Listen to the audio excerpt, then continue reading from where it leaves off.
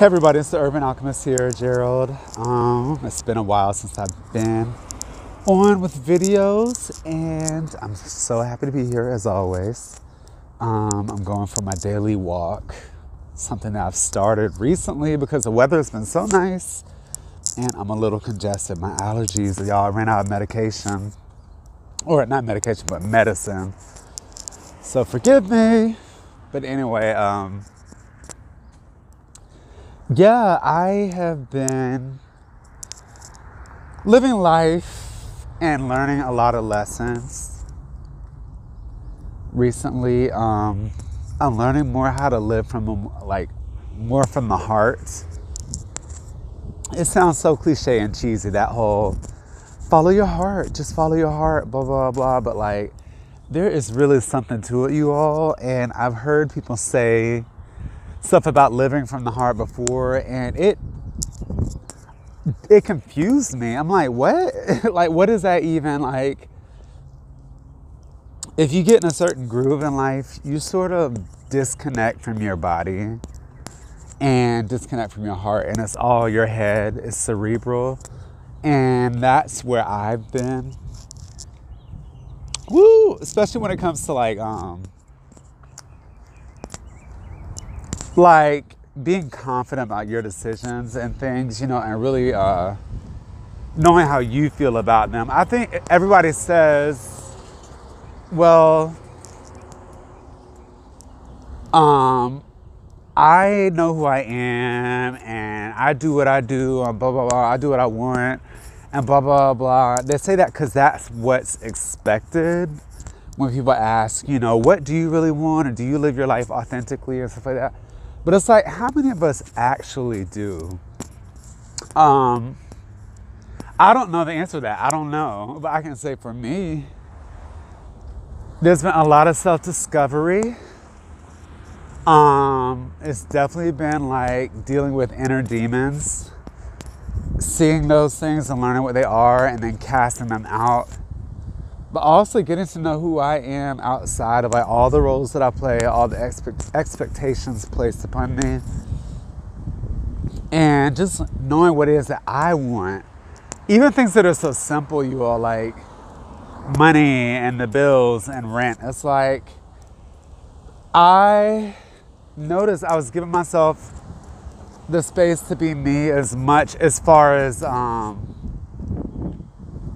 rent's paid and bills are paid and all that other stuff, and as much as I can maintain life as I know it.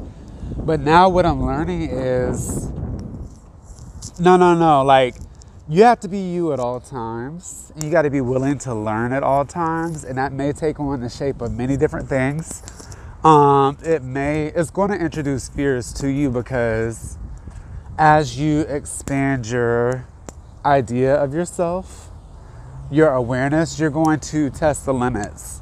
And whatever your limits are, you're going to question them. And if you can sit in that space long enough, you're going to find like new dimensions of yourself. Because what we tend to do is I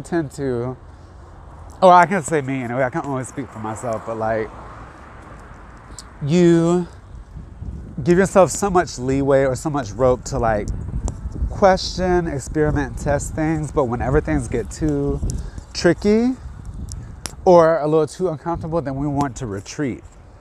But if you open your heart up enough and you stop judging enough and you want to change enough, you can take yourself really far, and pretty quickly too. And like, the discomfort kind of wears away if you're just willing to sit in that space. So that's what I've been learning, you all, and it's been pretty interesting, I must say. Like,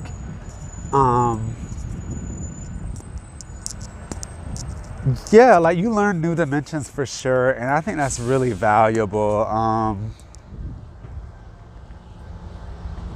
I know it's working for me and where I'm headed, because I could not continue to live life the way that I've been living it. And I knew that, like, talking about living from the heart, I knew that a while ago. as far as my heart is concerned, but my head was still trying to reason, rationalize, work out how I could live differently. And y'all, when you live in your head, it can, like, especially if you're a very cerebral person, like I can be at times, or analytical, like your mind can do all kinds of somersaults, backflips. It can be obsessive about something for days and days and days, but like you really got to listen to your heart and know what your heart wants, and then be willing to do that. Because I've heard people say, and I'm starting to experience this, the heart does have its own intelligence. And if you're willing to work with that intelligence, I'm crossing the street, you all, sorry. How you doing? If you're willing to work with that intelligence, you can make some major improvements, but it's going to be because that's what's in alignment with who you are, not just because you can conceptually work something out. Like, no, the soul is expansive and the brain is,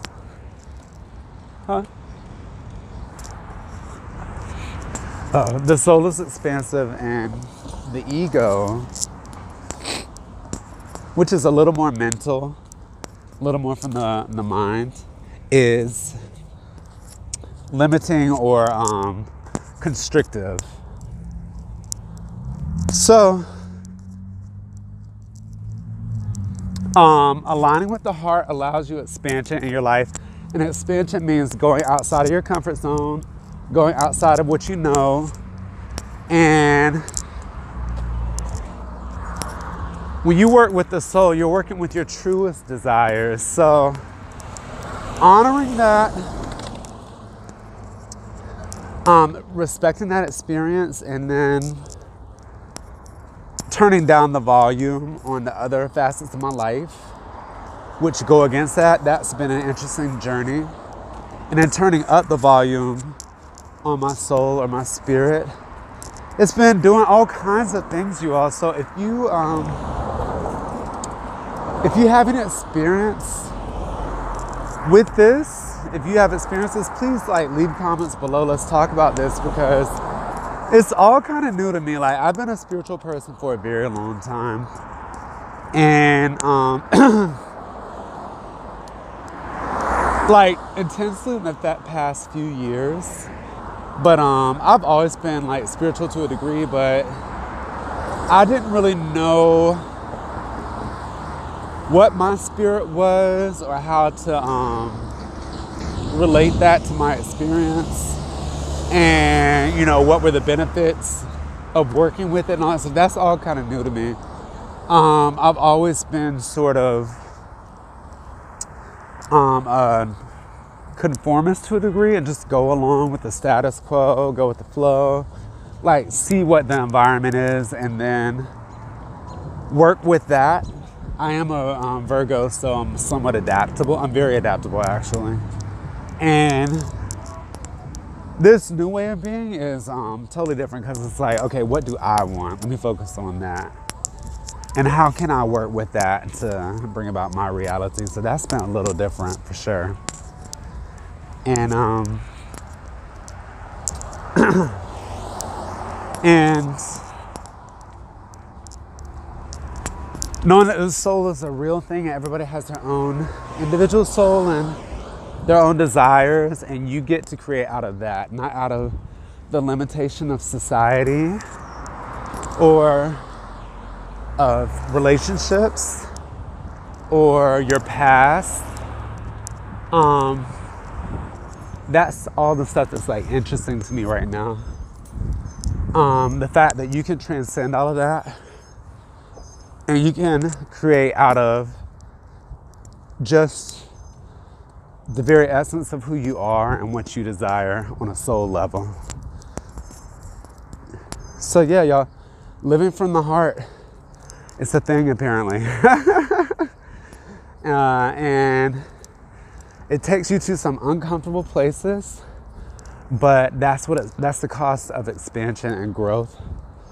And I would say embrace that discomfort, because once you move through the discomfort and come out on the other side, you'll find that you have expanded and that there are more possibilities there than you ever knew that you were aware of. Yeah. So like specifically, like to share specifically, like quitting my job as an employee and starting my own business has been really liberating, but it's also awakened a lot of fears that I've had around survival and having money and resources and stuff like that, and security, you know. I was taught to believe, and I had adopted the belief that, you know, security was a priority.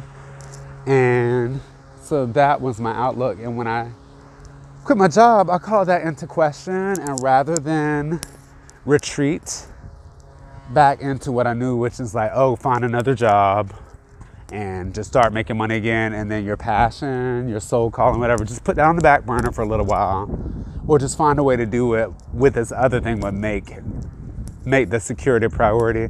I sort of left that behind, and I just sat with the idea of, no, you're going to follow your spirit, do what it tells you, and figure things out. And you're gonna be uncomfortable. Like, you're not gonna have the security that you've always known. And so I sat through that. I had major anxiety about it. It's a major shift in me, but now that I've gotten on the other side of that, it's like, whoa, okay, I have security that I didn't know that I could have. I may not have the monetary resources that I always have been accustomed to and that I'm more comfortable with. But that being said, I have so much more freedom, which is a huge thing that I didn't have before. I have freedom now to do whatever I want. I'm finding ways to connect with people that I have not had previously.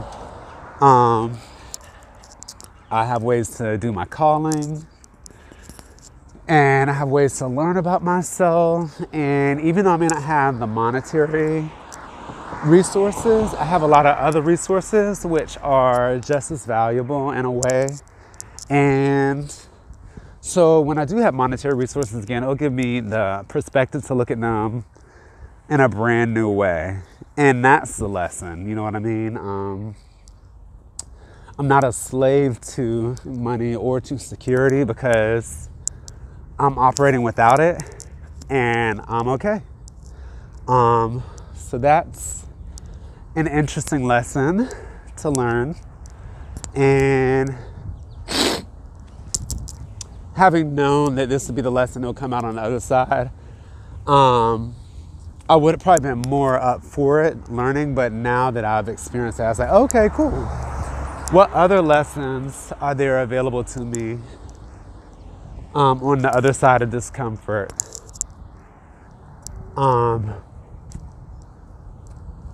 Yeah, it just makes you think. It's growth. And it's not just growth from living.